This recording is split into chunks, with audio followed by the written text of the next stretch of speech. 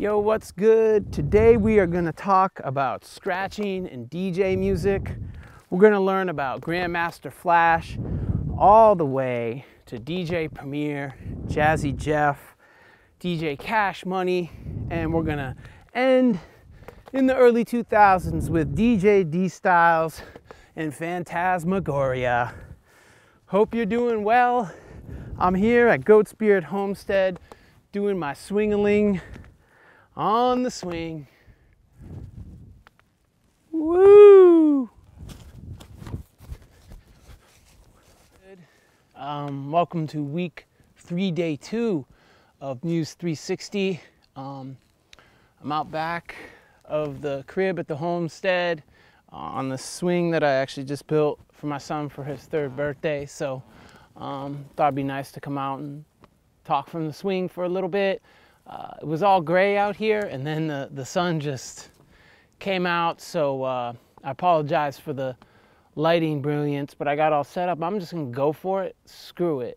Although I may flop around as the sun flops itself, but anyways, yeah, we're gonna talk about DJs and DJ music. I know we spent some time on Kool Herc and a little bit on Flash and Bambaataa a few units ago, and then we really moved to talking about rap music, you know, exclusively. So we're kind of backtracking a little bit, but I do want to emphasize DJ music and how it, you know, the concept of DJing became seminal to a lot of the production techniques and ideas that we talked about in the last unit about, you know, rap and street authenticity after disco rap and what happened largely throughout the 80s. So today I'm going to do start this off with a little introduction to DJ technology, what a DJ setup looks like, kind of what everything does, because I think that really makes a lot of more sense as I start to talk about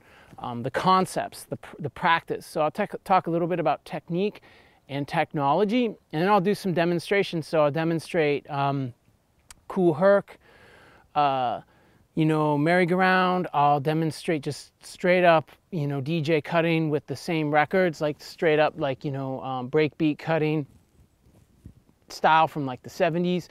And then I'll do some modern stuff. You know, you can kind of just filter through that, take from it what you need and what you want, and jump through those videos if you find them helpful or care. But I do just flip a bunch of like Kool Herc breakbeats. Then I'll do other tutorials that will be peppered throughout, you know, that kind of show you Flash's quick mix theory and some of his techniques. I break those down.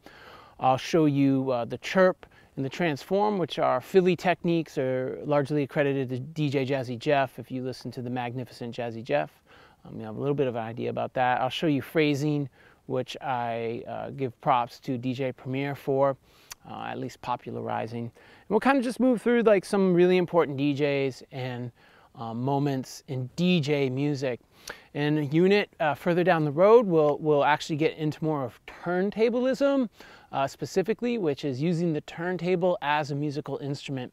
Although for this week I did ask you to listen to some music from DJ D-Styles' Phantasmagoria, which is a album composed solely out of using turntables and records by a DJ scratching all of the rhythm patterns, all the melodies, all the lead phrasing, scratching, and all that. And I'd asked you to watch part of a legendary battle with the Invisible Scratch Pickles and the X-Men, eventually become known as the Executioners. So we'll talk a little bit about DJ, you know, music, technology, and technique, and hopefully we'll give you a good sense of a lot of the logistics and practices and ideas that go into actually, you know, making, you know, beats, you know, essentially, and where they came from.